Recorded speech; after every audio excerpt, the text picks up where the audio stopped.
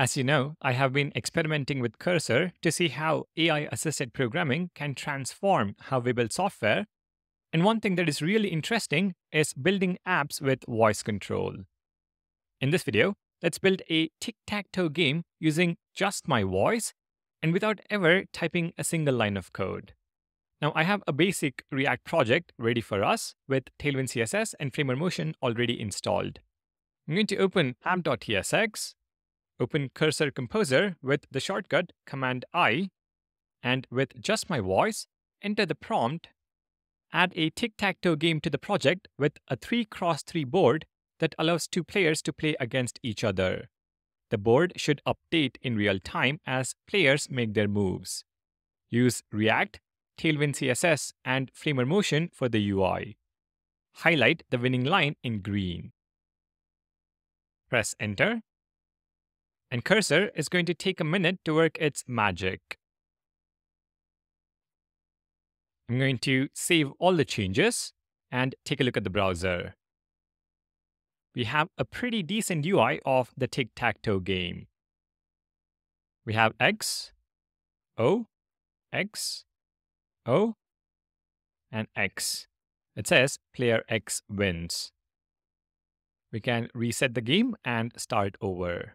Our tic-tac-toe game is working as expected without me having to write a single line of code. Let's go back and make some additions. Once again, with just my voice, I'm going to enter the prompt, add a scoreboard to the game that keeps track of the players' scores. The scoreboard should be displayed at the top of the screen. The scoreboard should also have a reset button that resets the scores to 0. The conversion is pretty accurate, in fact 100%. I'm going to press enter again, and we can see more changes. Save all, go back to the browser, and we have a scorecard at the top. So player X wins, score is 1, new game. Player O wins, and we can now reset the scores. Now there is one requirement which Cursor missed, so I'm going to go back to Composer. When a player wins the game, highlight the winning tiles in green background color. Press Enter. Let's save the changes. Go back to the browser. Go with X and O's. You can see the winning line is highlighted in green.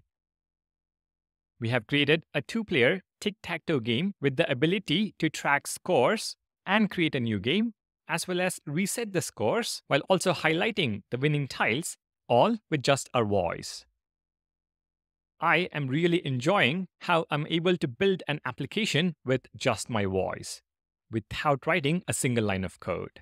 I'm going to show you how to build plenty more applications with Cursor in the future. So if you have any suggestion for what mini app to build next, please leave a comment. If you have enjoyed the video, make sure to leave a like and subscribe to the channel for more videos where I show you how to improve your productivity with Cursor. Thank you for watching, and I'll see you in the next one.